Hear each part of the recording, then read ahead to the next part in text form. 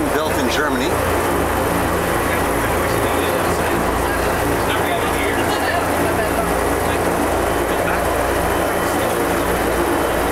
Here we are at NASA Ames.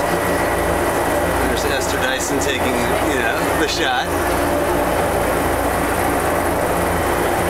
Quite a lot of windows.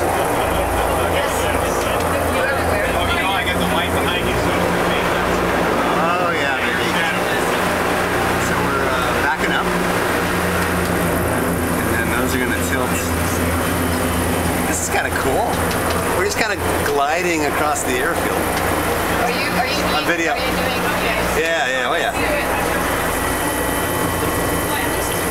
We are Go Flight. Here the engine's going. It's going. Oh yeah. Do the swivel. Do the swivel. Vertical takeoff and landing. Whoa. There goes the ground. Bye bye ground. They can actually turn it any way they want. That's how they. Oh, this is cool. What is making this turn? No, he's moving this. No, he's moving this one. Or he's doing this. He's doing. We also have a lateral doing this to the propellers. You have a what? That's cool. What did you say? A lateral fan, like a helicopter would have that. Oh, okay. This is extremely. It's so quiet. I know. It's weird. So nice to take off and not have all that roar. And now you can see Ames. Yeah. Holy smokes. Stay in your seats for the moment, ladies and gentlemen. I'm just going to do my little spiel.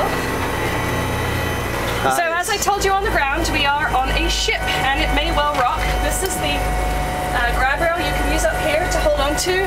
Also, feel free to use the back of the seat. What we would like to do is encourage you not to put your hands on the windows, because then our guys have to get all the Windex out and clean it up again.